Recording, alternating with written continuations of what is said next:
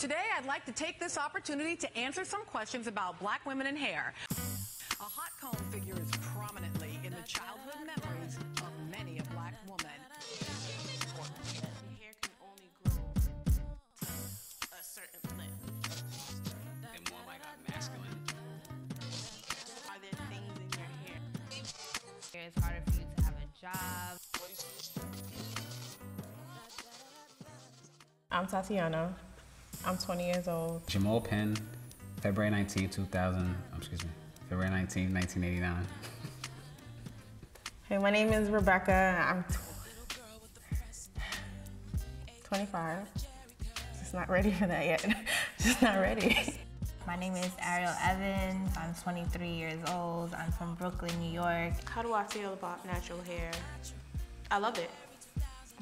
I really do. Natural hair is going back to the roots, going back to basics, going back to who we truly are as a people. Not to say that people with perms are somehow less black or less of a person. I feel like natural hair is what people should be embracing in their lives. Of course, you have a choice, like what you want to do, but I feel like you should try to do something with your own hair first and make that work for you. But I just feel, I don't know, empowered by the whole natural hair movement, if you want to call it a movement. I want to do a quick teachable moment, so let's begin. Natural hair means that a hair has not been treated with any chemical relaxers. A relaxer is a process by which tightly coiled strands are chemically relaxed to create straight styles. A black woman who chemically straightens her hair is not trying to be white.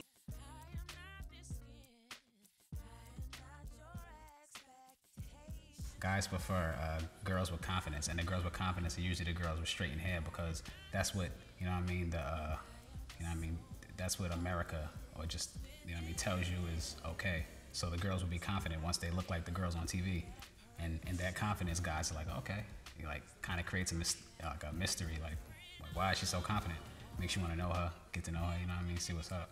I feel like that depends on the guy, but most of my guy friends, it seems as though they're more into girls with weaves and permed hair.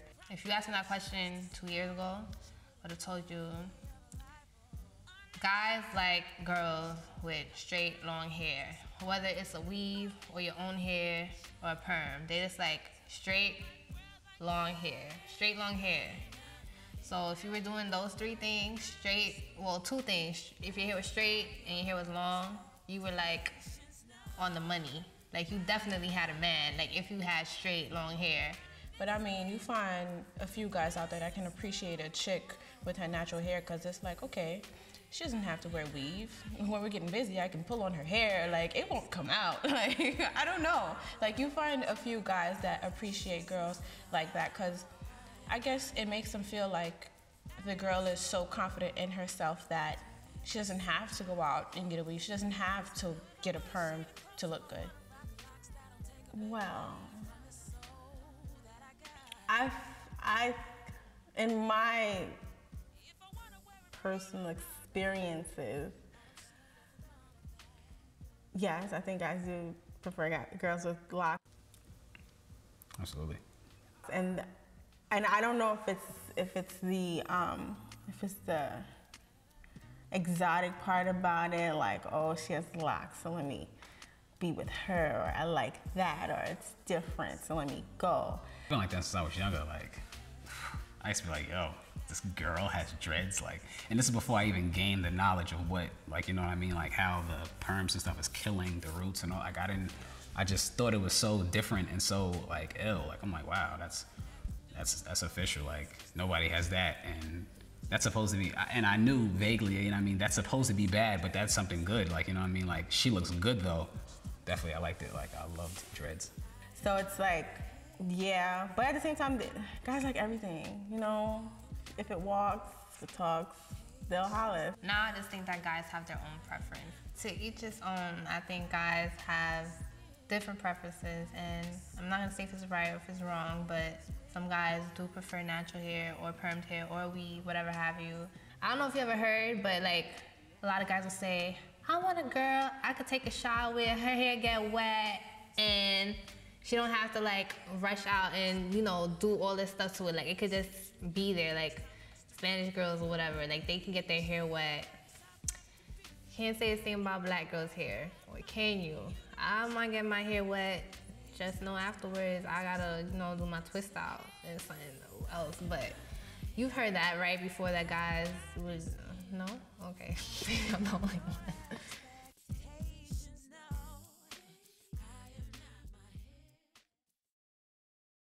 The weave. It's the addition of hair that you bought to the hair that you grew. Black women get weaves for all kinds of reasons. To add length, to add fullness, to experiment with different looks without altering their real hair. The list goes on. Remember this about weaves. There are generally two categories. Synthetic hair, which is, well, synthetic, and human hair, which came from an actual person. If our hair is much longer today than it was yesterday, it is safe to assume we probably got some added in. And yes, it is our hair. We paid for it. But not all black women with long hair are wearing weaves. And no, it's not polite to ask. No, we don't shampoo our hair every day. Yes, we are still perfectly clean. They don't stink. They smell really good. Right now they smell like coconuts. And I like that. I like coconuts. An afro, that small or voluminous halo of highly textured hair that floats above some black women's scalps, does not mean that she's about to set off the revolution.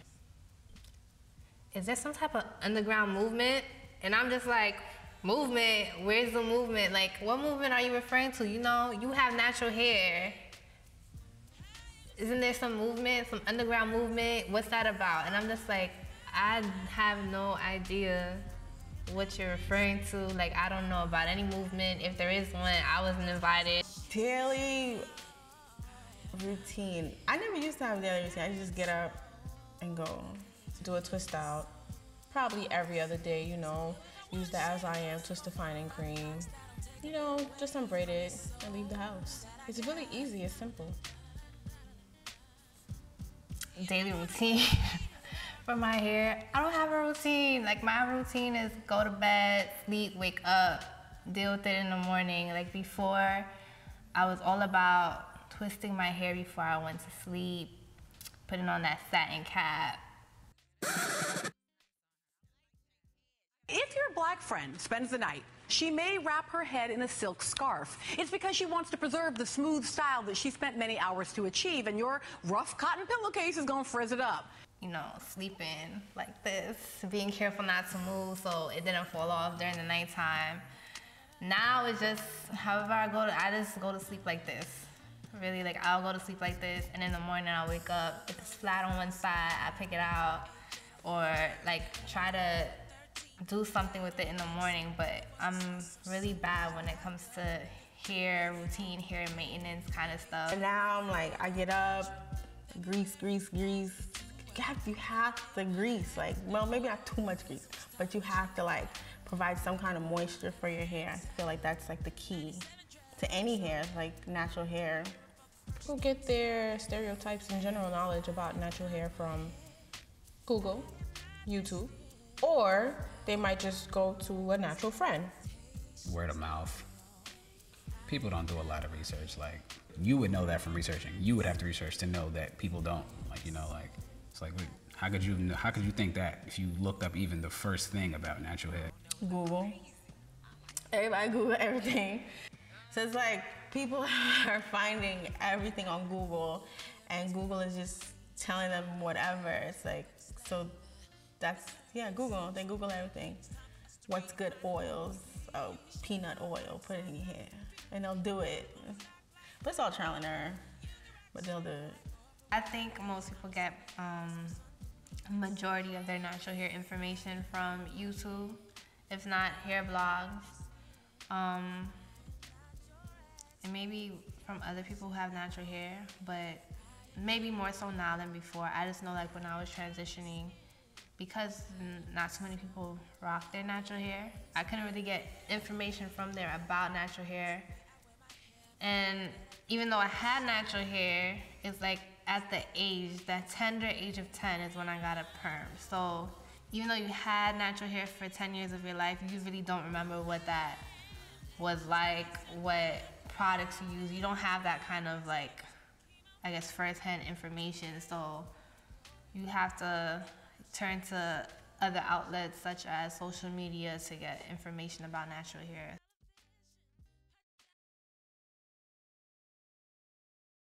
There is nothing dreadful about dreadlocks.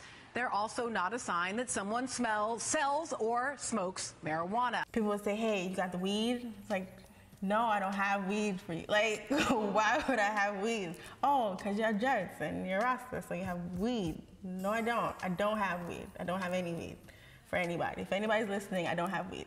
And by the way, they're locks, not dreads. Personally, when I was younger, I used to call them dreadlocks, and I didn't really care. And then as I got older, I realized, okay, why do people call them dreadlocks? And then I started researching, and it's like dread. What does dread mean? And it's like a negative connotation. So it's like, why am I? No, this is not negative. So I'm down to locks now. I think that sometimes when people talk about natural hair and they forget to include locks, they're not thinking of locks, because I still feel like there's still a bit of a negative connotation when it comes to locks, as because you don't comb it, it's quote unquote unkempt. So it's like you're not doing anything to it, when that's totally not the case, because you have to twist it and you have to grease it and you have to wash it, and you still have maintenance to do. Okay, I have a problem with like YouTube people, because a lot of YouTube people look a hot mess, and then they'll get on YouTube and be like, okay, this is what you do. You take it and you twist it to the left, because if you don't twist it to the left, it's gonna fall out. And I'm like, what? No, it's not what's gonna happen. It's not gonna fall out. Like, what is wrong with you? And then they'll be like, oh yeah, this is the product I use, and then they'll show you like a whole drawer full of things. I'm like, okay, yeah, so I use this in the morning at 9 a.m. and then by 5 p.m. I spritz this in there, and it's like, stop telling people to do this. Like, stop. People just find out for yourself, like, what's good for you. Be confident in who you are, and if you do decide to get a perm, don't do it because you feel that your natural hair is not beautiful, or you have to, I guess, conform to like the ideas of society. You don't have to. Like, natural hair is free, it's big, it's fun, it's hard, but it's soft. You don't have to be Rastafarian to have locks. If you are Rastafarian, you don't have to have locks. So there was a time where Rastafarianism and locks were the same, one and the same, but they're separate. So if you are afraid to get locks because you don't want somebody to think that you're Rastafarian, because maybe you're just not into that, don't be afraid, because it's not like how it used to be. You can have one and not be the other. Seek knowledge, about it. Seek knowledge about all things, and then through that, what I mean, you'll find your direction. You'll find where you'll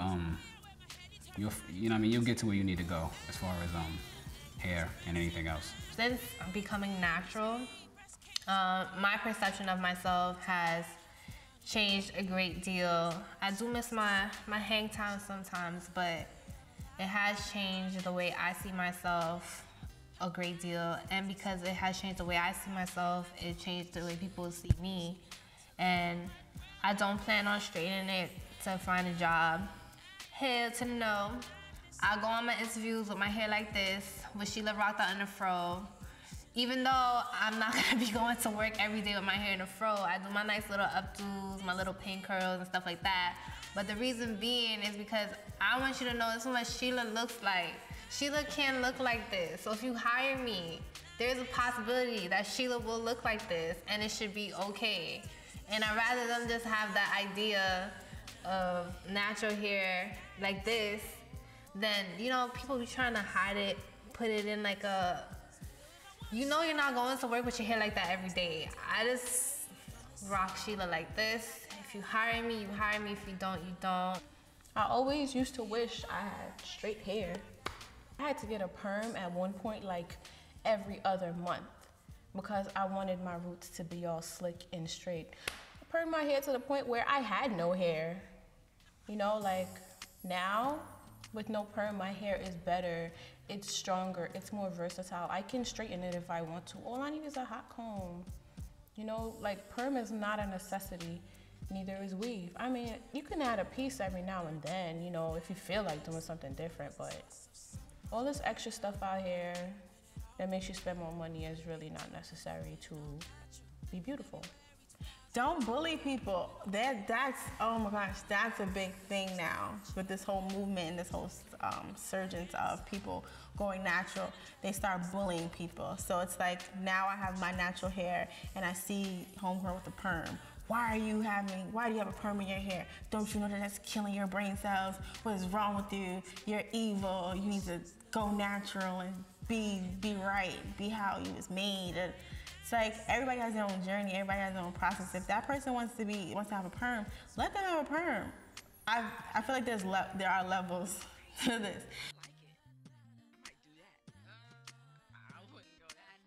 Well, the first thing I thought of when I thought of natural hair is the jokes, because I used to joke a lot on people. So, like, a lot of jokes people use on people with natural hair is like naps.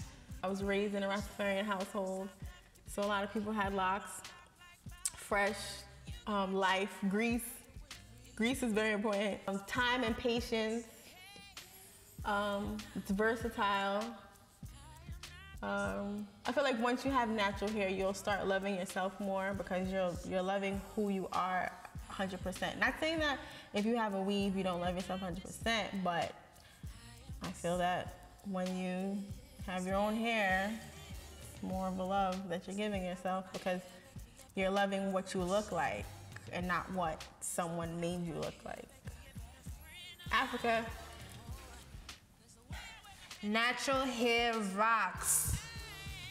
My hair rocks. Sheila rocks. You rock. I rock.